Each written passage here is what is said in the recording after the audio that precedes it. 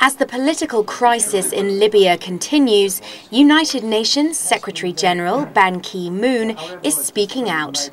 The Secretary-General spoke with Libyan leader Muammar Gaddafi by telephone, urging him to stop violence against demonstrators. I have seen very disturbing and shocking scenes where Libyan authorities have been firing at demonstrators from the warplanes and helicopters. This is unacceptable.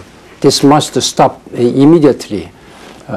This is a serious violation of international humanitarian law. It is important and imperative that the leaders in the region should attentively listen to the aspirations and concerns and grievances of people. I sincerely hope that all these current situations will be resolved peacefully through dialogue, on a broad-based dialogue involving all the parties concerned.